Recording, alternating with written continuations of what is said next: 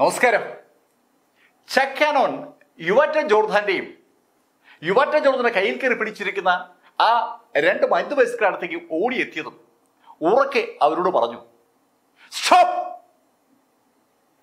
അപ്രതീക്ഷിതമായി ആ ഹോട്ടലിന്റെ കോറിഡോറിൽ നിന്ന് മറ്റൊരു ശബ്ദം കേട്ടതും യുവാറ്റ പിടിച്ചിരുന്ന ആളുകൾ ഒന്ന് ഞെട്ടിത്തിരിയുകയാണ്. അവർ കാണുന്നത് ഒരു ചെറുപ്പക്കാരൻ അവർക്ക് നേരെ ഓടി വരുന്നതാണ്. പക്ഷെ ആ ചെറുപ്പക്കാരന് വലിയ പ്രായമൊന്നും ഇല്ല എന്ന് ഒറ്റ നോട്ടത്തിന് വ്യക്തമാണ്. ഓടി അടുത്തേക്ക് വന്ന ആ ചെറുപ്പക്കാരനോട് ആ മധ്യവയസ്കർ ചോദിച്ചു, എന്താ ഞാൻ പോലീസിനെ വിളിച്ചു. പെട്ടെന്ന് തന്നെ ചക്കാനോൻ അയാളുടെ കയ്യിലെ ഫോണ് ഉയർത്തി കാണിക്കുകയാണ്. പോലീസ് എന്ന് കേട്ടതും യുവാറ്റെ പിടിച്ചിരുന്ന ആ ആളുകൾ യുവാറ്റെ വിട്ടിട്ട് ഒരൊറ്റ ഓട്ടം കോറിഡോറിന്റെ മറ്റേ അറ്റത്തേക്കാണ് അവർ ഓടുന്നത്. ഓടുമ്പോൾ അവർ ഉറക്കെ വിളിച്ചു പറയുന്നുണ്ട്, ഇടാ നിന്നെ ഞങ്ങൾ നോക്കി വെച്ചിട്ടുണ്ട്. അങ്ങനെ പറഞ്ഞുകൊണ്ടാണ് അവർ ഓടിപ്പോയത്. ഓടിപ്പോയ ആ ആളുകളെ ഒന്ന് നോക്കിയിട്ട് ചക്ക് തിരിഞ്ഞപ്പോ ചക്ക് കാണുന്നത് തറയിൽ ഏതാണ്ട് അബോധാവസ്ഥയിൽ കിടക്കുന്ന യുവാറ്റ ജോർദാനെയാണ്. ചക്കാനോൻ യുവാറ്റയെ അവിടുന്ന് പൊക്കിയെടുത്തു. ഒരു പരുവത്തിൽ ചക്കാനോൻ യുവാറ്റയെ തുറന്നു കിടക്കുന്ന ആ റൂമിലേക്ക് സാവധാനം എടുത്തു കയറ്റി. അവിടുത്തെ ബെഡിൽ ചക്കാനോൻ യുവാറ്റയെ കൊണ്ട് കിടത്തി. മദ്യപിച്ച് പരിചയമില്ലാത്ത യുവാറ്റ ബിസിനസ് ലഭിക്കാൻ വേണ്ടി ആ ആളുകൾക്കൊപ്പം മദ്യപിച്ചതിന്റെ ഒരു ഫലമാണ് അവിടെ ഉണ്ടായിരിക്കുന്നത്. യുവാറ്റ ഏതാണ്ട് അർത്ഥബോധാവസ്ഥയിലാണ്. കട്ടിലേക്ക് യുവാറ്റയെ കിടത്തിയതിനു ശേഷം ചക്കാനോൻ അവളുടെ പുറത്തുനിന്ന് കൈയെടുത്തതും പെട്ടെന്ന് യുവാറ്റ പറയുകയാണ്, ചക്ക്. യുവാറ്റയുടെ വായിന്ന് ചക്കെന്ന് കേട്ടപ്പോ ചക്കാനോൻ ഒന്ന് ഞെട്ടി. യുവാറ്റ തന്നെ തിരിച്ചറിഞ്ഞു. അങ്ങനൊരു സംശയമാണ് പെട്ടെന്ന് ചക്കിന്റെ മനസ്സിൽ വന്നത്. ചക്കെന്ന് അവൾ പറഞ്ഞെങ്കിലും കണ്ണുകൾ തുറന്നിട്ടില്ല. പക്ഷേ ഇപ്പോ അവളുടെ പുറത്ത് കൈവച്ചത് ചക്കാനോൻ ആണെന്നൊരു തോന്നൽ അവളുടെ ഉപബോധ മനസ്സിലുണ്ടെന്ന് 100% ഉറപ്പിച്ചു പറയാം. യുവാറ്റ ജോർദാനെ ഒന്ന് നേരെ കിടത്തിയതിനു ശേഷം ചക്കാനോൻ യുവാറ്റയുടെ ഫോൺ എടുത്തു. യുവാറ്റയുടെ ഫോൺ എടുത്ത് അവളുടെ വിചാറ്റ് അക്കൗണ്ട് നോക്കിയിട്ട് ചക്കാനോൻ അയാളുടെ വിചാറ്റിൽ നിന്ന് ഒരു റിക്വസ്റ്റ് യുവാറ്റയുടെ അക്കൗണ്ടിലേക്ക് കൊടുത്തു. ചക്കാനോൻ യുവാറ്റയ്ക്ക് റിക്വസ്റ്റ് അയക്കുമ്പോൾ ആ റിക്വസ്റ്റിൽ ചക്കാനോന്റെ പേരിന്റെ സ്ഥലത്ത് ചക്കാനോൻ കൊടുത്തത് ബാങ്കർ എന്ന പേരാണ്. പെട്ടെന്ന് മനസ്സിലേക്ക് വന്നൊരു പേര് ചക്കാനോൻ കൊടുത്തുന്നേ ഉള്ളൂ.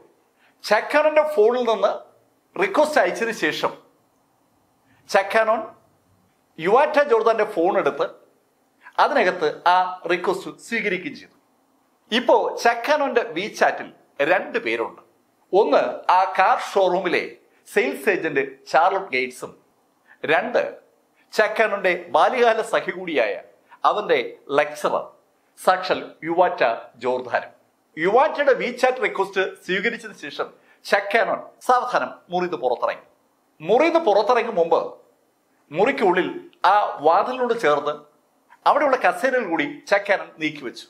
ആരെങ്കിലും ആ വാതിൽ തള്ളി തുറക്കാൻ ശ്രമിച്ചാൽ ആ നിമിഷം യുവാറ്റ അത് അറിയണം. അതിനുവേണ്ടിയാണ് ചക്കാനോൻ വാതിലിന് ചേർത്ത് കസേരകൾ പറക്കി വെച്ചത്. വളരെ ബുദ്ധിമുട്ടിയാണ് ആ കസേരകൾക്കിടയിലൂടെ ചക്കാനോൻ പുറത്തിറങ്ങുന്നതും വാതിലടയ്ക്കുന്നതും. ഇത്രയും ചെയ്തു കഴിഞ്ഞപ്പോൾ ചക്കാനോന്റെ മുഖത്ത് ഒരു പുഞ്ചിരി വിരിഞ്ഞു. ആദ്യമായിട്ടാണ് ചക്കാനോൻ യുവാറ്റ ജോർദാനെ എന്തെങ്കിലും കാര്യത്തിൽ സഹായിക്കുന്നത്. പുഞ്ചിരിച്ചുകൊണ്ട് ചക്കാനോൻ അയാളുടെ മുറിയിലേക്ക് മടങ്ങിയെത്തി. നേരം പുലർന്നപ്പോൾ തന്നെ ചക്കാനോൻ മുറി വെക്കേറ്റ് ചെയ്ത് ഹോട്ടലിൽ നിന്ന് പുറത്തു പോവുകയും ചെയ്തു.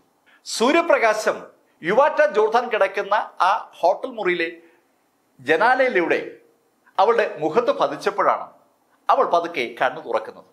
കണ്ണു തുറന്ന യുവാറ്റ മുകളിലേക്ക് നോക്കുമ്പോൾ അവക്ക് പരിചയമില്ലാത്ത ഒരു മുറിയെ കാണുന്നത്. ചാടി എണീറ്റ് യുവാറ്റ അപ്പോഴാണ് താനൊരു ഹോട്ടലിലാണെന്നുള്ള കാര്യം ഓർക്കുന്നത്.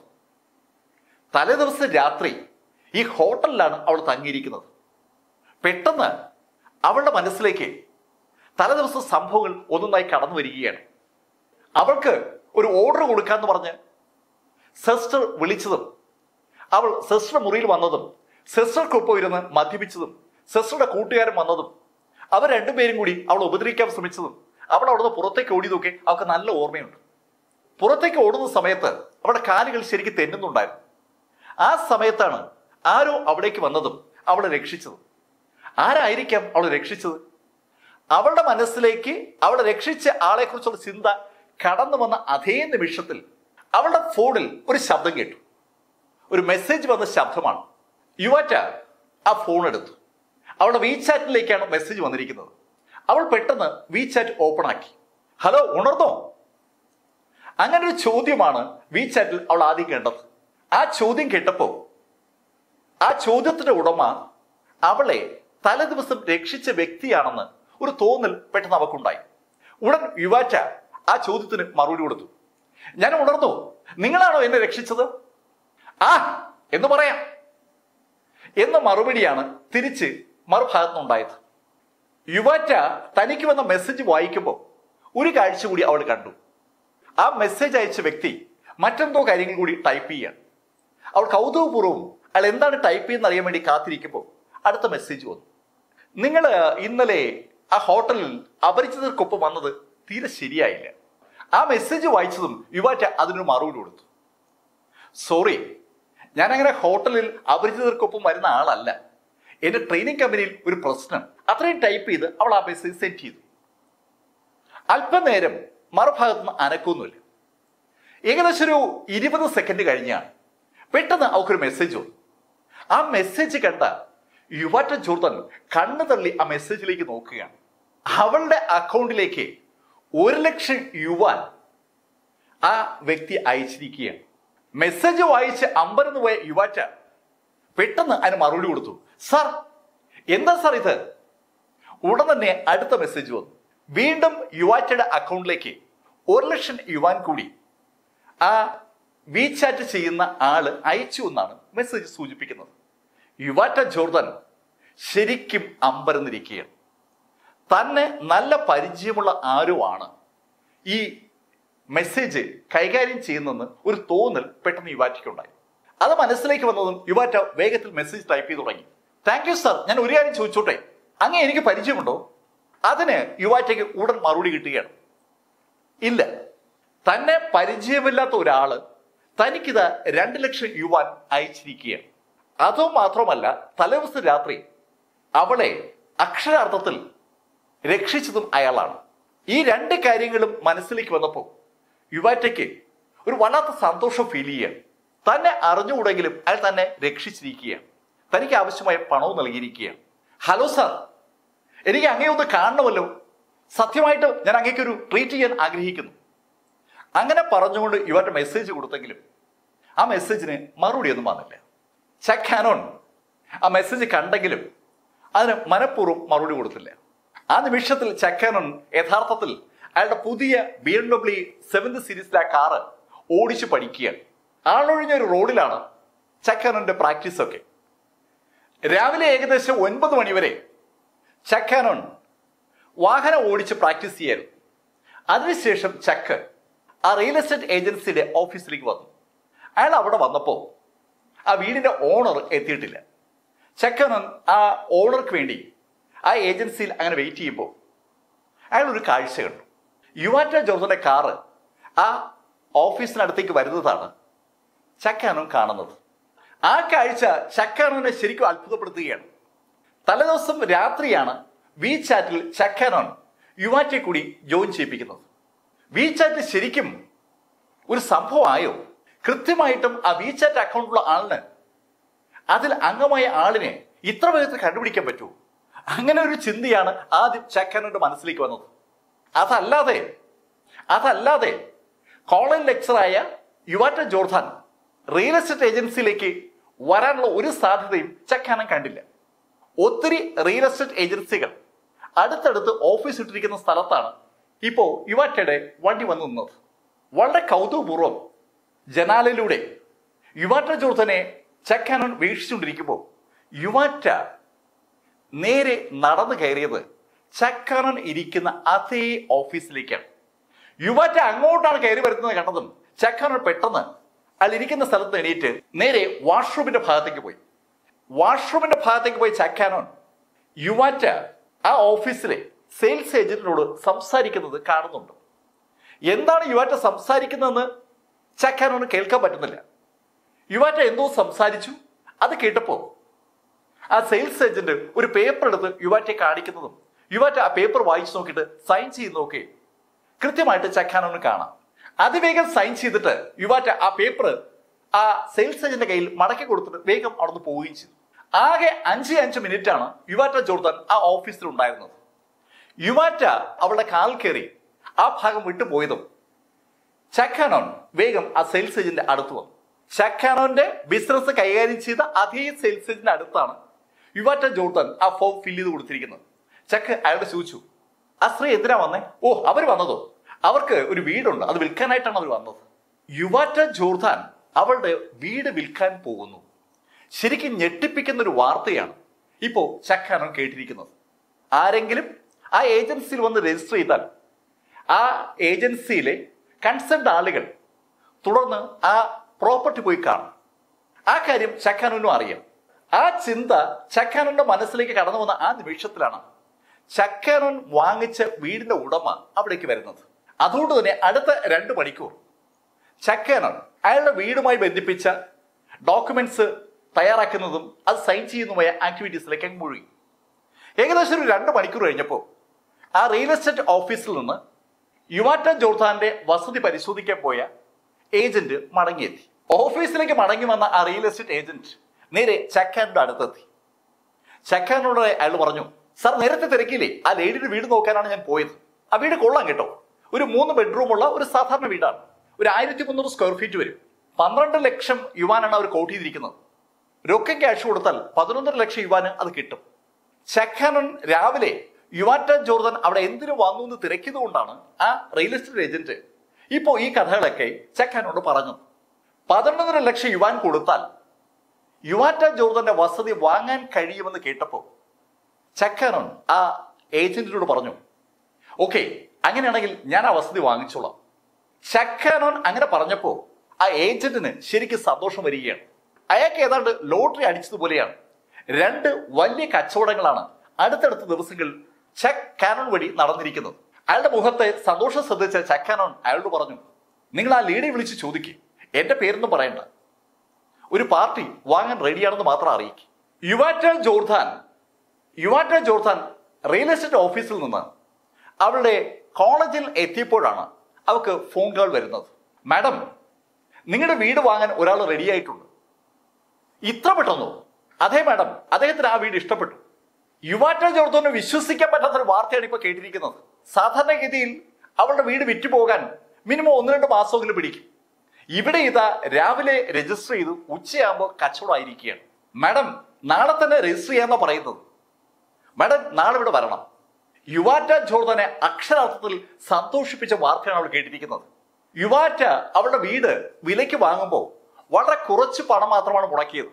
ഇപ്പോ ആ സ്ഥലത്ത് അവൾക്ക് വൻ തുകയാണ് ലഭിക്കുന്നത്. അതിനു പുറമെ മറ്റൊരു കാര്യം കൂടി അവളെ സന്തോഷിപ്പിക്കുകയാണ്. അവളെ രക്ഷിക്കുകയും അവൾക്ക് 2 ലക്ഷം യുവാൻ കടം കൊടുക്കുകയും ചെയ്ത ആ ബാങ്കർക്ക് ആ പണം മടക്കി കൊടുക്കാനുള്ള പണവും ഇതാ അവൾക്ക് കിട്ടുകയാണ്. എന്തുകൊണ്ടും യുവാറ്റയ്ക്ക് സന്തോഷകരമായ കാര്യം. പക്ഷേ ഇനി അവൾ ഒരു പുതിയ വീട് കണ്ടുപിടിക്കണം. ഒരു ചെറിയ വീടാണ് അവൾ വാങ്ങാൻ ഉദ്ദേശിക്കുന്നത്. അതുവരെ ഏതെങ്കിലും ഒരു സ്ഥലത്ത് വാടകയ്ക്ക് താമസിക്കണം. അങ്ങനെ പല ചിന്തകൾ യുവാറ്റ മനസ്സിലേക്ക് കടന്നു വരികയാണ്. യുവാറ്റ ഉടൻ തന്നെ അവളുടെ സമ്മതം ആ ഏജന്റിനെ അറിയിച്ചു. ഏജന്റ് ആ കാര്യം ചക്കാനോട് പറഞ്ഞപ്പോ ചക്ക് ആ ഏജന്റിനോട് പറഞ്ഞു, സുഹൃത്തെ, ഒരു സഹായം കൂടി നിങ്ങൾ എനിക്ക് ചെയ്യണം. സർ, എന്താ സർ? നിങ്ങൾ ആ വീട് വാങ്ങേണ്ടത് എന്റെ പേരിലല്ല, നിങ്ങളുടെ പേരിലാണ്. നിങ്ങൾ ആ വീട് വാങ്ങിച്ചിട്ട് എന്റെ പേരിലേക്ക് ട്രാൻസ്ഫർ ചെയ്താൽ മതി. ചക്കാനോന്റെ ആവശ്യം ലേശം അമ്പരപ്പോടെയും അത്ഭുതത്തോടെയാണ് ആ റിയൽ എസ്റ്റേറ്റ് ഏജന്റ് കേട്ടത്. അത്ഭുതത്തോടെ തന്നെ നോക്കുന്ന ആളോടായി ചക്കാനോൻ പറഞ്ഞു, ഒരു കാരണവശാലും ഞാനാണ് ആ വീട് വാങ്ങുന്നതെന്ന് ആ ലേഡി അറിയരുത്. ചക്കാനോൻ അങ്ങനെ പറഞ്ഞപ്പോ ചക്ക പറഞ്ഞതുപോലെ ചെയ്യാമെന്ന് ആ ഏജന്റ് സമ്മതിക്കുകയും ചെയ്തു. ആ ഓഫീസിൽ നിന്ന് ഇറങ്ങിയ ചക്കാനോൻ നേരെ പോയത് ഒരു ഫർണിച്ചർ ഷോപ്പിലേക്കാണ്. അയാൾ വാങ്ങിയ വീട്ടിലെ മുഴുവൻ ഫർണിച്ചറും അതിന് നേരത്തെ ഉടമ അവിടെ നിന്ന് കൊണ്ടുപോയി കഴിഞ്ഞു. അവിടേക്ക് കുറച്ച് നല്ല ഫർണിച്ചർ വാങ്ങാനായി ഒരു ഫർണിച്ചർ ഷോപ്പിന്റെ മുന്നിൽ ചക്കാനോൻ അയാളുടെ വാഹനം നിർത്തി. ഇപ്പൊ സമയം ഏകദേശം ഒരു വൈകുന്നേരം 4 മണിയായിട്ടുണ്ട്. ഫർണിച്ചറിനുള്ള പണമൊക്കെ അടച്ചിട്ട് ചക്കാനോൻ ആ ഓഫീസിൽ നിന്ന് പുറത്തിറങ്ങുമ്പോൾ രസകരമായ ഒരു കാഴ്ച കാണുകയാണ്. അയാളുടെ കാറിനടുത്തായി ക്യൂനി കാൾസൺ നിൽക്കുന്നതാണ് അയാൾ കണ്ടത്. ക്യൂനി കാൾസൺ കോളേജിൽ അയാളുടെ ബെഞ്ച്മേറ്റാണ്. ക്യൂനി പലപ്പോഴും ചക്കാനോന് വേണ്ടി ക്ലാസ്സിൽ സംസാരിക്കുന്ന വ്യക്തിയുമാണ്. അതുകൊണ്ട് തന്നെ ചക്കാനോൻ വേഗം ക്യൂനിന്റെ അടുത്തേക്ക് വന്നു. ക്യൂനി കാൾസൺ വളരെ സാവധാനം തുടയ്ക്കുകയാണ്. ക്യൂനി കാൾസൺ ഇവിടെ, അവിടെ തന്നെ എന്റെ കാർ തുടയ്ക്കുന്നത്? അങ്ങനെ പല ചോദ്യങ്ങളും ചക്കാന്റെ മനസ്സിലേക്ക് വരികയാണ്. പെട്ടെന്ന് ചക്കാനോൻ നടന്ന് ആ കാറിനടുത്തെത്തി. ക്യൂനി എന്താ ഇവിടെ?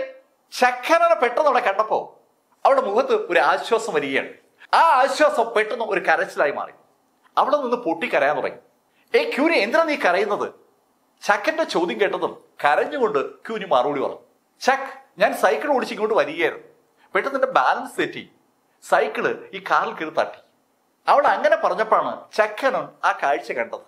രജിസ്ട്രേഷൻ നമ്പർ പോലും ആകാത്ത അയാളുടെ പുതിയ കാറിന്റെ ഇടതുവശത്തായി അവളുടെ സൈക്കിള് തട്ടിയിരിക്കുകയാണ്. അവിടെ ഒന്ന് പെയിന്റ് പോയിട്ടുണ്ട്. വളരെ ചെറിയ അളവിൽ മാത്രമാണ് പെയിന്റ് പോയിരിക്കുന്നെങ്കിലും പെയിന്റ് പോയിരിക്കുന്നത് BMW 7th സീരീസിലെ ഒരു കാറിൻ്റെതാണ്. അതാണ് ക്യൂനി കാൾസനെ വിഷമിപ്പിക്കുന്നത്. ക്യൂനി ചക്കാനോട് പറഞ്ഞു, ചക്ക്, എന്റെ തെറ്റുകൊണ്ടാണ് ആ കാറിൽ ആ പെയിന്റ് പോയത്. ചക്ക്, ഞാനിപ്പോ എന്താ ചെയ്യുക? ഇതിന് ഉടമയെ കാണാനുമില്ല, ഫോൺ നമ്പറും ഇല്ല. എനിക്ക് അദ്ദേഹത്തെ കണ്ട് കാര്യം പറയണം. ചക്ക്, ഞാൻ എങ്ങനെയും ആ കാർ റിപ്പയർ ചെയ്യാൻ പൈസ കൊടുക്കും. അത് കേട്ടപ്പോ ചക്ക് ക്യൂനി കാൾസനോട് പറഞ്ഞു, അതൊന്നും വേണ്ടി വരില്ല. അതൊരു ചെറിയ സംഭവമല്ലേ, നീ മനഃപൂർവ്വം ചെയ്തല്ലോ, നിന്റെ സൈക്കിൾ സ്ലിപ്പായപ്പോ പറ്റിപ്പോയതല്ലേ. അതല്ല ചക്കാനോൻ, നോക്ക്, ശരിക്കും വിലപിടിപ്പുള്ള വണ്ടിയാണ്, പുതിയ വണ്ടിയാണ്, രജിസ്ട്രേഷൻ നമ്പർ പോലും ആയിട്ടില്ല. ആരായാലും ഈ കാഴ്ച കണ്ട സങ്കടം വരില്ലേ, ഞാനല്ലേ തെറ്റ് ചെയ്തത്. അങ്ങനെ പറഞ്ഞ അവൾ വീണ്ടും കരയുകയാണ്. ചക്കാനോൻ അവളെ ആശ്വസിപ്പിക്കാൻ ശ്രമിച്ചിട്ടും അവൾക്ക് സങ്കടം മാറുന്നില്ല. പെട്ടെന്ന് ക്യൂനി ചക്കിനോട് പറഞ്ഞു, ചക്ക്, ദയവായി എന്റെ കൂടെ ഇവിടെ ഒന്ന് ഇരിക്കാവോ? ആ ഉടമ വരുമ്പോ എന്നെ സപ്പോർട്ട് ചെയ്ത് സംസാരിക്കാൻ ആരെങ്കിലും വേണമല്ലോ. അവളും അങ്ങനെ പറഞ്ഞപ്പോ ചക്കാനൻ അവളോടൊപ്പം ഇരിക്കാൻ തീരുമാനിച്ചു. ചക്കും അവളും പല കാര്യങ്ങളും പറഞ്ഞ് അവിടെ ഇരിക്കുകയാണ്. സമയം ഇങ്ങനെ അതിവേഗം കടന്നു പോവുകയാണ്. രാത്രി ഒത്തിരി നേരമായിട്ടും ആ കാർ എടുക്കാൻ അതിന്റെ ഉടമ മാത്രം വരുന്നില്ല. ചക്കാനൻ ക്യൂനിയോട് പറഞ്ഞു, ക്യൂനി, ഇതിന്റെ ഉടമ ഇന്നിനി വരുമെന്ന് തോന്നുന്നില്ല. അത് കേട്ടപ്പോ ക്യൂനി കാൾസൺ ചക്കിനോട് പറഞ്ഞു, ചക്ക്, നീ എനിക്ക് വേണ്ടി ഇത്ര നേരം ഇവിടെ ഇരുന്നല്ലേ, ഞാൻ നിന്നെ ഒന്ന് ട്രീറ്റ് ചെയ്യാം, നമുക്ക് ഏതെങ്കിലും റെസ്റ്റോറന്റിൽ പോയാലോ? ക്യൂനി അങ്ങനെ പറഞ്ഞപ്പോ ചക്ക് ക്യൂനിയോട് പറഞ്ഞു, ഓക്കെ, എന്നാലേ ഞാൻ നിനക്ക് ട്രീറ്റ് ചെയ്യാം. അങ്ങനെയല്ല ചക്ക്, ചക്ക് എന്നെ സഹായിച്ചല്ലേ, ഞാൻ തന്നെ ട്രീറ്റ് ചെയ്യണം, എന്റെ കയ്യിൽ 50 യുവാനുണ്ട്. അത്രയും പറഞ്ഞ് ആ സൈക്കിളും അവിടെ പൂട്ടി വെച്ചിട്ട് അവൾ ചക്കിനോടൊപ്പം അടുത്തുള്ള ഒരു റെസ്റ്റോറന്റ് ലക്ഷ്യമാക്കി നടന്നു. ചക്കും അവളും കൂടി ഒരു റെസ്റ്റോറന്റിൽ വന്ന് സംസാരിച്ചിരുന്ന് നൂഡിൽസ് ഒക്കെ കഴിച്ചു കഴിഞ്ഞപ്പോൾ സമയം 10 മണി കഴിഞ്ഞു. പെട്ടെന്നാണ് ക്യൂനി കാൾസൺ അവളുടെ വാച്ചിൽ 10 മണി കഴിഞ്ഞ കാര്യം കാണുന്നത്. അവളുടെ മുഖം അങ്ങ് വിവരണമായി. ചക്ക് അവളുടെ ചോദിച്ചു, എന്തു പറ്റി? ചക്ക്, 10 മണി കഴിഞ്ഞു, ഹോസ്റ്റലിലെ വാതിൽ അടച്ചു കാണും, ഒരു കാരണവശാലും അവര് വാതിൽ തുറക്കില്ല. സമയം രാത്രി 10 മണി കഴിഞ്ഞ സ്ഥിതിക്ക് ഇനി അവളുടെ ഹോസ്റ്റലിലോട്ട് പ്രവേശനമില്ല എന്നാണ് അവൾ പറഞ്ഞതിന്റെ അർത്ഥം. അത് കേട്ടപ്പോ ചക്ക് അവളോട് ചോദിച്ചു, ഇനിയിപ്പോ എന്ത് ചെയ്യും? നമുക്ക് ഏതെങ്കിലും ഹോട്ടലിൽ ഒരു മുറി എടുത്താലോ? ഹോട്ടലിൽ മുറി എടുത്താലോ എന്നുള്ള ചക്കിന്റെ ചോദ്യം കേട്ടതും അവളുടെ മുഖത്ത് ഒരു വല്ലാത്ത സന്തോഷം വന്നു. പക്ഷെ പെട്ടെന്ന് തന്നെ അവൾ ചക്കിനോട് പറഞ്ഞു, ചക്ക്, അത് വേണ്ട, എന്റെ അമ്മ എന്നോട് പറഞ്ഞിട്ടുണ്ട്, ഒരു കാരണവശാലും ഹോട്ടലിൽ ആൺകുട്ടികളോടൊപ്പം മുറിയെടുത്ത് താമസിക്കരുത്. ക്യൂനി കാൾസൺ വളരെ നിഷ്കളങ്കയായ ഒരു പെൺകുട്ടിയാണ്. അവളുടെ മനസ്സിലുള്ള കാര്യം അവൾ അതുപോലെ തന്നെ ചക്കാനോട് സൂചിപ്പിക്കുകയാണ്.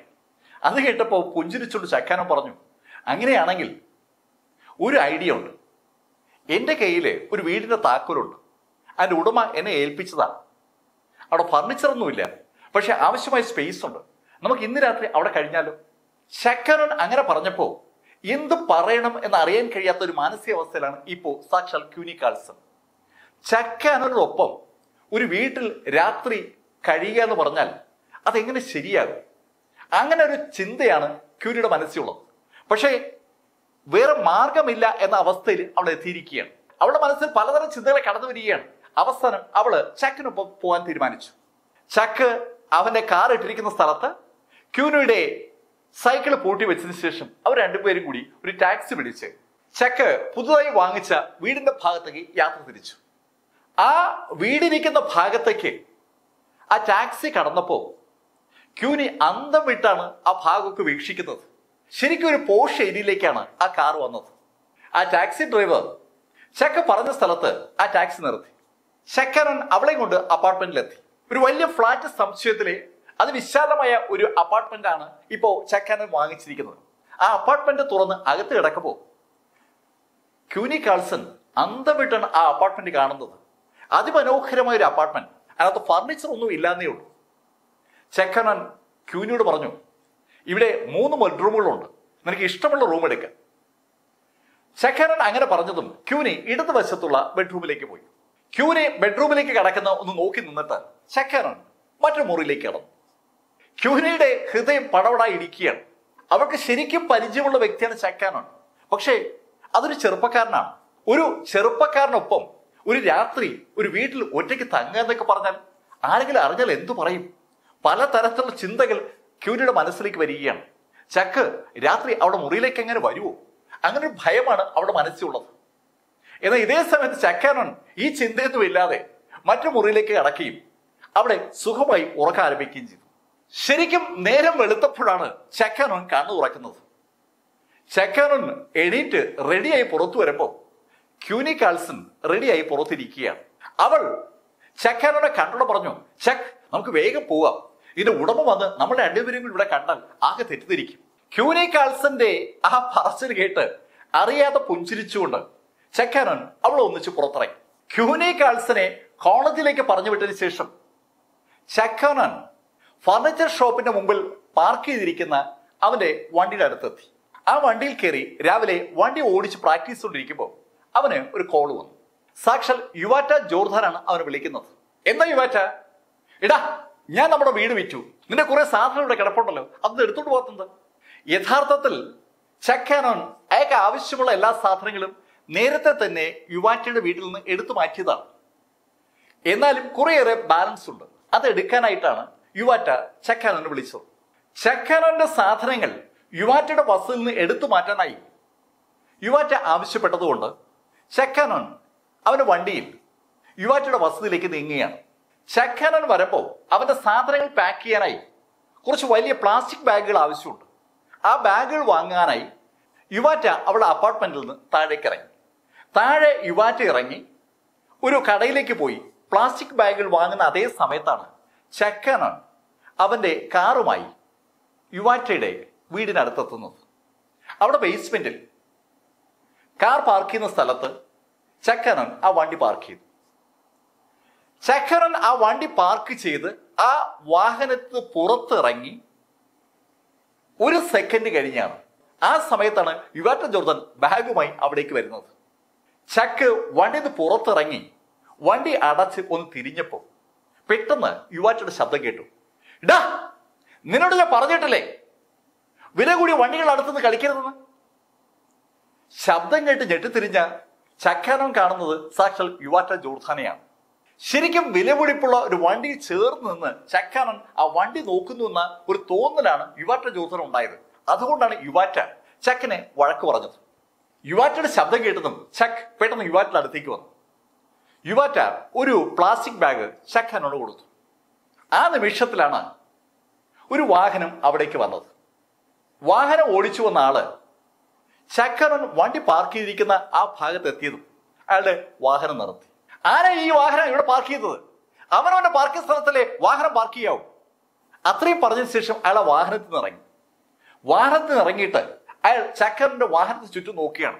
വാഹനത്തിന് നമ്പറുമില്ല, ആ വാഹനത്തിൽ ഒരു ടെലിഫോൺ നമ്പറും വെച്ചിട്ടില്ല. ആരാ ഈ വിധി? ടെലിഫോൺ നമ്പർ പോലും വെക്കാതെ വാഹനം അന്യന്റെ പാർക്കിംഗ് സ്ഥലത്ത് കൊണ്ട് പാർക്ക് ചെയ്തിട്ട് പോവുകയാണ്. ഞാൻ ഈ വാഹനം അടിച്ച് പൊളിക്കാൻ പോവുകയാണ്. അത്രയും അങ്ങനെ പറഞ്ഞെങ്കിലും അയാൾക്ക് പക്ഷെ ആ വാഹനത്തിൽ തുടങ്ങാൻ ഒരു മടി. BMW 7th സീരീസിലെ ഒരു കാറാണ്, അതും 4 രജിസ്ട്രേഷൻ വെച്ചിരിക്കുന്ന കാറാണ്.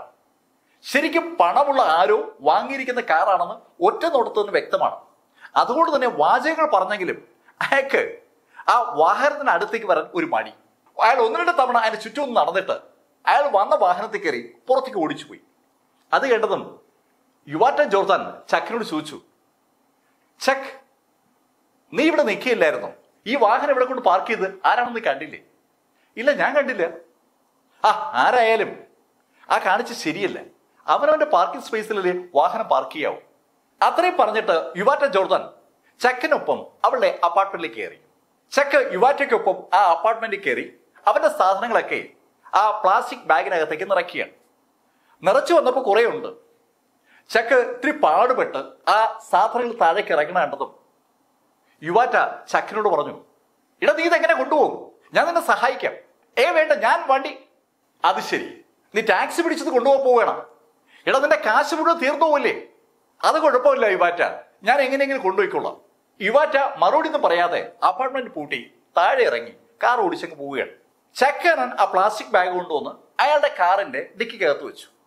അതിനുശേഷം ചക്ക് ആ വാഹനം വളരെ ശ്രദ്ധിച്ച് പുറത്തേക്ക് എടുക്കുകയാണ്. യുവാറ്റയും ചക്കും താമസിച്ചിരുന്ന അപ്പാർട്ട്മെന്റ് ഭാഗത്ത് ചെറിയ വഴിയാണ് ഉള്ളത്. ആ വഴിയിൽ നിന്ന് കാർ ഓടിച്ച് മെയിൻ റോഡിലേക്ക് കയറ്റി മെയിൻ റോഡിലൂടെ അല്പദൂരം ചക്ക് കാർ ഓടിച്ചു കാണും. ആ നിമിഷത്തിലാണ് നേരെ എതിർഭാഗത്തുനിന്ന് യുവാറ്റ ജോർദന്റെ കാറ് പാഞ്ഞു വരുന്നത് ചക്ക് കാണുന്നത്. താനിതാ പിടിക്കപ്പെട്ടു എന്ന് ചക്കാനോന്റെ മനസ്സിലേക്ക് തോന്നിയ ആ നിമിഷത്തിൽ യുവാറ്റയുടെ കാറ് അതിവേഗം ചക്കിന്റെ കാറിനെ പാസ് ചെയ്ത് പോവുകയാണ്. യുവാറ്റ ആ കാറിലേക്ക് നോക്കിയത് പോലുമില്ല. യുവാറ്റ ജോർദാൻ അവളുടെ ഫോണ് വീട്ടിൽ വെച്ച് മറന്നുപോയിരുന്നു. അത് എടുക്കാനായിട്ടാണ് അവൾ അതിവേഗം കാർ ഓടിച്ചു പോയത്. കാർ ഓടിച്ചു പോകുന്ന യുവാറ്റയുടെ മനസ്സിൽ ആ നിമിഷത്തിൽ യഥാർത്ഥത്തിൽ ബാങ്കറെ കുറിച്ചുള്ള ചിന്തകളാണ് ഉള്ളത്. വീട് വിറ്റ് പണം കിട്ടിയാൽ ആ നിമിഷത്തിൽ ബാങ്കർക്ക് ആ 2 ലക്ഷം യുവാൻ തിരിച്ചു കൊടുക്കണം. അതുപോലെ തന്നെ ആ ബാങ്കർക്ക് ഒരു ട്രീറ്റും കൊടുക്കണം. അയാൾ തന്നെ രക്ഷിച്ച ആളാണ്. അങ്ങനെ ബാങ്കറെ കുറിച്ച് ചിന്തിച്ചുകൊണ്ടാണ് യുവാറ്റ അതിവേഗം വണ്ടി ഓടിച്ചത്. അതുകൊണ്ടാണ് ആ സമയത്ത് യുവാറ്റയുടെ കണ്ണിൽ ആ BMW 7 സീരീസ് ഓടിച്ചിരുന്ന ചക്കാനൻ പെടാതിരുന്നത്. യുവാറ്റ വസതിയിലെത്തി ഫോൺ എടുത്തിട്ട് വളരെ ആകാംക്ഷയോടുകൂടി വീചാറ്റ് നോക്കിയാണ്. ആ ബാങ്കർ മറുപടി വല്ലതും പറഞ്ഞിട്ടുണ്ടോ എന്നാണ് അവൾ നോക്കിയത്. യുവാറ്റ ആ വീചാറ്റ് എടുത്ത് വീണ്ടും ഒരു മെസ്സേജ് കൊടുത്തു. ബാങ്കർ, ഞാൻ അങ്ങേക്ക് ഒരു ട്രീറ്റ് തന്നെ ആഗ്രഹിക്കുകയാണ്, ഉറപ്പായി അങ്ങ് വരണം. വണ്ടി ഓടിച്ചുകൊണ്ടിരിക്കുന്ന ചക്കിന്റെ ഫോണും കാറും തമ്മിൽ കണക്റ്റഡ് ആണ്. കാറിൽ യുവാറ്റയുടെ മെസ്സേജ് വരുന്നത് ചക്ക് കണ്ടു. ചക്ക് മറുപടി ഒന്നും കൊടുത്തില്ല. എത്ര ദിവസം ഈ കള്ളനും പോലീസ് കളി മുന്നോട്ട് കൊണ്ടുപോകാൻ പറ്റും എന്നാണ് ആ നിമിഷം ചക്ക് ആലോചിച്ചത്. ചക്ക് കോളേജിലേക്ക് പോവാം എന്ന് തീരുമാനിച്ചപ്പോഴാണ് ഫർണിച്ചർ ഷോപ്പുകാര് ചക്കിനെ വിളിക്കുന്നത്. അവര് ഫർണിച്ചറുമായി ചക്കിന്റെ വസതിയുടെ സമീപത്തേക്ക് വന്നുകൊണ്ടിരിക്കുന്നു എന്നാണ് ചക്കിനെ വിളിച്ചു പറഞ്ഞത്. അത് കേട്ടപ്പോൾ ചക്ക് അങ്ങോട്ടേക്ക് തിരിച്ചു. അന്ന് ഏകദേശം വൈകുന്നേരം ആയപ്പോഴാണ് ഫർണിച്ചറൊക്കെ ചക്കിന്റെ വീട്ടിൽ യഥാസ്ഥലങ്ങളിൽ അറേഞ്ച് ചെയ്തത്. അതിന്റെ ക്ഷീണത്തിൽ ചക്ക് അവിടെ കിടന്ന് ഉറങ്ങി. രാത്രി ഏകദേശം 8 മണിയായപ്പോഴാണ് ചക്ക് ഉണരുന്നത്. ചക്ക് ഉണർന്നപ്പോൾ അവിടെ വീചാറ്റിൽ കുറേയേറെ മെസ്സേജ് കിടക്കുകയാണ്. സകലതും യുവാറ്റ ജോർദാന്റെ മെസ്സേജുകളാണ്. യുവാറ്റ രാവിലെ ചക്കിനെ കണ്ടത് മുതൽ തുടർച്ചയായി ഇടവിട്ട് മെസ്സേജ് അയച്ചുകൊണ്ടിരിക്കുകയാണ്. ആ മെസ്സേജുകളൊക്കെയും ബാങ്കർക്കുള്ള മെസ്സേജുകളാണ്. ബാങ്കർ, ഞാൻ തീരുമാനിച്ചു, അങ്ങേക്ക് ഞാനൊരു പാർട്ടി തരാൻ പോവുകയാണ്. മോഡേൺ റെസ്റ്റോറൻറ്റിലാണ് ഇന്ന് പാർട്ടി വെക്കുന്നത്. വൈകുന്നേരം അങ്ങ് ഉറപ്പായും വരണം. അങ്ങനെ ആ മെസ്സേജ് ഇങ്ങനെ കണ്ടിന്യൂ ചെയ്യാണ്. ഏറ്റവും അവസാനം വന്നിരിക്കുന്ന മെസ്സേജ് ചക്ക് അത്ഭുതത്തോട് നോക്കി. ബാങ്കർ, ഞാൻ അങ്ങേ കാത്ത് ഇവിടെ ഇരിക്കുകയാണ്. ആ മെസ്സേജ് അയച്ചിട്ട് ഏതാനും സെക്കൻഡുകളെ ആയിട്ടുള്ളൂ. മോഡേൺ റെസ്റ്റോറൻറ്റിൽ ബാങ്കറെ കാത്ത് യുവാറ്റ ജോർദൻ ഇരിക്കുന്നു എന്നാണ് ആ മെസ്സേജ് സൂചിപ്പിക്കുന്നത്. അത് അന്നേ ദിവസം യുവാറ്റ ജോർദാൻ അയച്ചിരിക്കുന്ന 10ാമത്തെ മെസ്സേജാണ്. യുവാറ്റ ജോർദാൻ ബാങ്കർക്ക് ഒരു ട്രീറ്റ് കൊടുക്കാൻ വേണ്ടി മോഡേൺ റെസ്റ്റോറൻറ്റിൽ ബാങ്കറെ വെയിറ്റ് ചെയ്ത് ഇരിക്കുന്നു. ആ ഒരു ധാരണ ഇപ്പോൾ ചക്കിന് ഉറച്ചിട്ടുണ്ട്. എന്താണ് ഇപ്പൊ ചെയ്യേണ്ടത്? ബാങ്കറെ കാത്ത് യുവാറ്റ ജോർദാൻ അവിടെ ഇരിക്കും. കാണാതെ വരുമ്പോൾ അവിടെ നിന്ന് എണീറ്റ് പൊയ്ക്കോളും. അങ്ങനെ ഒരു ചിന്തയാണ് ആദ്യം ചക്കന്റെ മനസ്സിലോട്ട് വന്നത്. പക്ഷെ പെട്ടെന്ന് ചക്കന് യുവാറ്റ അങ്ങനെ ഇരിക്കുന്ന കാണാൻ ഒരു മോഹം. ചക്ക പെട്ടെന്ന് തന്നെ റെഡിയായി അയാളുടെ കാറുമായി നേരെ മോഡേൺ റെസ്റ്റോറൻറ്റിലേക്ക് തിരിച്ചു. അയാളുടെ മേഖലയിലെ ഏറ്റവും പ്രസിദ്ധമായ റെസ്റ്റോറൻറ്റുകളിൽ ഒന്നാണ് ഈ മോഡേൺ റെസ്റ്റോറൻറ്റ്. മോഡേൺ റെസ്റ്റോറൻറ്റിന്റെ പാർക്കിംഗ് സ്പേസിലേക്ക് ചക്കൻ അയാളുടെ കാർ ഓടിച്ചു വന്നു. അവിടെ അനവധി വാഹനങ്ങൾ പാർക്ക് ചെയ്തിരിക്കുകയാണ്. 2 പാർക്കിംഗ് സ്പേസുകൾ വേക്കൻ്റ് ആണ്. ചക്കനോൺ അതിൽ ഒന്നിലേക്ക് അയാളുടെ കാറ് വളരെ പാടുപെട്ട് പാർക്ക് ചെയ്യാൻ ശ്രമിക്കുകയാണ്. ഒരു പരുവത്തിൽ അത് പാർക്ക് ചെയ്തു. ആ കാറ് പാർക്ക് ചെയ്തതിന് ശേഷം അയാൾ ആ വാഹനത്തിൽ നിന്ന് ഇറങ്ങി റെസ്റ്റോറൻറ്റിന് നേരെ നടക്കുമ്പോൾ പെട്ടെന്ന് മറ്റൊരു കാർ ആ പാർക്കിംഗ് സ്പേസിലേക്ക് വന്നു. പാർക്കിംഗ് സ്പേസിലേക്ക് വരുന്ന കാറ് ഓടിക്കുന്നത് ഒരു സ്ത്രീയാണ്. ചക്കാനോൻ അയാളുടെ കാറിൽ നിന്ന് ഇറങ്ങി മുന്നോട്ട് നടക്കുമ്പോൾ അത് കണ്ടു. ഇനി ഒരു പാർക്കിംഗ് സ്പേസ് കൂടി ആ പാർക്കിംഗ് സ്പേസിൽ ബാലൻസ് ഉള്ളൂ. അവിടെ ആയിരിക്കും ആ സ്ത്രീ കാർ പാർക്ക് ചെയ്യാൻ പോകുന്നത്. അങ്ങനെ ചിന്തിച്ചുകൊണ്ട് ചക്ക നടക്കുമ്പോൾ പെട്ടെന്ന് ആ സ്ത്രീ ആ കാർ അങ്ങ് നിർത്തി. പാർക്കിംഗ് സ്പേസിൽ കൊണ്ടുപോയി കാർ പാർക്ക് ചെയ്യാതെ കാറ് വഴിക്ക് നിർത്തിയിട്ട് ആ സ്ത്രീ ഇറങ്ങിയതും ചക്കാനനും നിന്നു. എന്താ സ്ത്രീ ചെയ്യാൻ പോകുന്നത് അറിയാൻ വേണ്ടിയാണ് ചക്കാനൻ നിന്നത്. കാറിൽ നിന്നിറങ്ങിയ സ്ത്രീ നേരെ സെക്യൂരിറ്റി ഗാർഡുകൾ ഇരിക്കുന്ന ഭാഗത്തേക്കാണ് നടന്നത്. അല്പസമയം കഴിഞ്ഞതും ഒരു സെക്യൂരിറ്റി ഗാർഡുമായി ആ സ്ത്രീ മടങ്ങി വരികയാണ്. കാറുകൾ പാർക്ക് ചെയ്തിരിക്കുന്ന ഭാഗത്തേക്ക് സെക്യൂരിറ്റി ഗാർഡുമായി മടങ്ങി വന്ന ആ സ്ത്രീ ചക്കന്റെ കാറ് കാണിച്ചിട്ട് ആ സെക്യൂരിറ്റി ഗാർഡിനോട് ചോദിക്കുകയാണ്, ഇങ്ങനെയാണോ കാർ പാർക്ക് ചെയ്യേണ്ടത്? 2 കാർ പാർക്ക് ചെയ്യേണ്ട സ്ഥലത്ത് 1 കാർ പാർക്ക് ചെയ്തിരിക്കുക. നിങ്ങളിവിടെ ഉണ്ടായിരുന്നില്ലേ? ഈ കാർ പാർക്ക് ചെയ്ത ആളോട് നേരെ പാർക്ക് ചെയ്യണമെന്ന് പറഞ്ഞുകൂടായിരുന്നു? ശരിക്കും അധികാര ഭാവത്തിലാണ് ആ സ്ത്രീ ഇപ്പൊ സംസാരിക്കുന്നത്. ചക്കാനോൻ അപ്പോഴാണ് അത് ശ്രദ്ധിച്ചത്. അയാള് കാർ പാർക്ക് ചെയ്തപ്പോ കാറിന്റെ കുറച്ചു ഭാഗം 2ാമത്തെ പാർക്കിംഗ് സ്പേസിലേക്ക് കടന്നു നിൽക്കുകയാണ്. എന്ന് പറഞ്ഞാൽ 2ാമത്തെ പാർക്കിംഗ് സ്പേസിൽ ഇനി ഒരു കാറ് പാർക്ക് ചെയ്യാൻ പറ്റില്ല എന്നർത്ഥം. താൻ പാർക്ക് ചെയ്തതിൽ തെറ്റുപറ്റിയിരിക്കുന്നു എന്ന് ചക്കന് മനസ്സിലായതും ചക്ക് വേഗത്തിൽ നടന്ന് ആ സെക്യൂരിറ്റി ഗാർഡിന്റെയും ആ സ്ത്രീയുടെ അടുത്തെത്തി. ചക്ക് ആ ലേഡിയോട് പറഞ്ഞു, മാഡം. ചക്കന്റെ വിളി കേട്ട് ആ ലേഡി ഒന്ന് തിരിഞ്ഞു. ഏയ്, പാർട്ട് ടൈം ജോബിനാണെങ്കിൽ ഇവിടെ പാർട്ട് ടൈം ജോബ് അവൈലബിൾ അല്ല. ചക്കിന്റെ വേഷം കണ്ടപ്പോ അവനൊരു പാർട്ട് ടൈം ജോബ് തിരക്കി വന്നതാണെന്ന് ഒരു തോന്നലാണ് ആ ലേഡിക്ക് ഉണ്ടായത്. അതുകൊണ്ടാണ് ആ ലേഡി അങ്ങനെ പറഞ്ഞത്. മാഡം, ഞാൻ പാർട്ട് ടൈം ജോബ് തിരക്കി വന്നതല്ല. പിന്നെന്താ നിനക്ക് വേണ്ടേ? Madam, car. അത് കേട്ടതും സെക്യൂരിറ്റി ഗാർഡ് ചക്കനോട് തട്ടിക്കേറിയാണ്. നിന്നോട് കാറിന്റെ കാര്യം ആരെങ്കിലും ചോദിച്ചു? ആവശ്യമില്ലാത്ത കാര്യത്തിൽ ഇടപെടാതെ മാറിപ്പോടോ. സെക്യൂരിറ്റി ഗാർഡും ആ ലേഡിയും ചക്കിനോടൊന്ന് തട്ടിക്കയറാൻ ശ്രമിച്ചപ്പോ ചക്ക് പെട്ടെന്ന് അയാളുടെ പോക്കറ്റിൽ നിന്ന് കാറിന്റെ കീ എടുത്തു. BMW 7th സീരീസിലെ കാറിന്റെ കീ ചക്കിന്റെ കൈ ഇരിക്കുന്ന കണ്ടപ്പോ ഒരു നിമിഷം ആ സ്ത്രീ ഒന്ന് സ്ട്രക്കായതുപോലെ തോന്നി. അതേപോലെ തന്നെ ആ സെക്യൂരിറ്റി ഗാർഡ്. അവർ രണ്ടുപേരും അത്ഭുതത്തോടെ ചക്കിന് നോക്കുമ്പോൾ ചക്ക് വേഗം ചെന്ന് അയാളുടെ കാറിലേക്ക് കയറി. അയാളെ കാറിലേക്ക് കയറുമ്പോൾ ആ ലേഡിയോട് പറഞ്ഞു, മാഡം, ഞാൻ ഈ കാർ ഓടിച്ചു തുടങ്ങിയിട്ട് അധിക ദിവസമായിട്ടില്ല. എനിക്ക് അത്ര എക്സ്പീരിയൻസ് ഇല്ല. അതുകൊണ്ടാണ് ഇങ്ങനെ പറ്റിയത്. അങ്ങനെ പറഞ്ഞതിന് ശേഷം ചക്ക് ആ കാറ് ഒത്തിരി ശ്രമപ്പെട്ട് ശരിയായിട്ട് പാർക്ക് ചെയ്തു. ശരിയായി കാർ പാർക്ക് ചെയ്തതിന് ശേഷം ആ ലേഡിയോടും സെക്യൂരിറ്റി ഗാർഡിനോടും സോറി പറഞ്ഞ് ചക്കാനോൻ റെസ്റ്റോറന്റിന് നേരെ നടക്കുകയാണ്. റെസ്റ്റോറന്റിന് നേരെ ചക്കാനോൻ നടക്കുന്നത് ശ്രദ്ധിച്ച ആ ലേഡി ആ സെക്യൂരിറ്റി ഗാർഡിനോട് ചോദിച്ചു, അയാളുടെ റിസർവേഷൻ ഏതാണെന്ന് നോക്കി. ഉടൻ തന്നെ സെക്യൂരിറ്റി ഗാർഡ് വാക്കി ടോക്കി ഉപയോഗിച്ച് അകത്തുള്ള മാനേജറോട് സംസാരിക്കുകയാണ്. ഇപ്പോ റെസ്റ്റോറന്റിലേക്ക് ഒരു ചെറുപ്പക്കാരൻ കടന്നു വരുന്നില്ലേ? അയാളുടെ റിസർവേഷൻ ഏത് ടേബിളാണ്? അത് കേട്ടതും അകത്തു നിന്ന് മാനേജർ പറഞ്ഞ മറുപടി സെക്യൂരിറ്റി ഗാർഡ് അയാളുടെ അടുത്ത് നിൽക്കുന്ന സ്ത്രീയോട് പറഞ്ഞു, മാഡം, അയാൾ റിസർവ് ചെയ്തിട്ടില്ല. മോഡേൺ റെസ്റ്റോറന്റിന് ഒരു പ്രത്യേകതയുണ്ട്. വൈകുന്നേരങ്ങളിൽ റിസർവ് ചെയ്യാത്ത ഒരാൾക്കും അവിടെ ഒരു സീറ്റ് ലഭിക്കത്തില്ല. മോഡേൺ റെസ്റ്റോറന്റ് ഭക്ഷണം അത്ര പ്രസിദ്ധമാണ്. ആ ഭക്ഷണം കഴിക്കാൻ വേണ്ടി വളരെ നേരത്തെ, ദിവസങ്ങൾക്ക് മുമ്പ് തന്നെ ആളുകൾ അവിടെ സീറ്റ് ബുക്ക് ചെയ്യണം പതിവ്. ഇവിടെ ഇതാ ഒരു ചെറുപ്പക്കാരൻ, അതും BMW 7th സീരീസ് ഓടിക്കുന്ന ഒരു ചെറുപ്പക്കാരൻ റെസ്റ്റോറന്റിൽ സീറ്റ് മുൻകൂട്ടി ബുക്ക് ചെയ്യാതെ എത്തിയിരിക്കുകയാണ്. അത് മനസ്സിലാക്കിയതും ആ സെക്യൂരിറ്റി ഗാർഡിന്റെ അടുത്ത് നിൽക്കുന്ന സ്ത്രീ സെക്യൂരിറ്റി ഗാർഡിനോട് പറഞ്ഞു, ഒരു കാര്യം ചെയ്യ്, അയാൾക്ക് ഒരു VIP സ്യൂട്ട് റിസർവ് ചെയ്ത് കൊടുക്കുക. അത് കേട്ടതും സെക്യൂരിറ്റി ഗാർഡ് മാനേജറോട് ആ കാര്യം സൂചിപ്പിച്ചു. ഈ സംഭവങ്ങളൊന്നും അറിയാതെ ചക്കാനോൻ റെസ്റ്റോറന്റിലേക്ക് കടക്കുകയാണ്. ചക്കാനോൻ റെസ്റ്റോറന്റിലേക്ക് കടക്കും മുമ്പ് ഒരു കാഴ്ച കണ്ടിരുന്നു.